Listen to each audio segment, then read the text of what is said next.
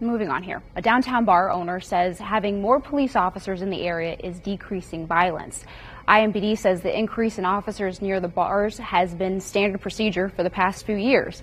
Well, this includes more uniform and undercover officers. One bar owner, though, tells us he wants to see even more done. It is getting better, without a doubt, and I don't want to scare anybody from coming downtown. It's safe. I mean, you're definitely more apt not to do something if there's a heavier police presence. I've suggested they put lights up on Meridian Street. Friday night lights, man, flood the place. You're not going to have a lot of problems.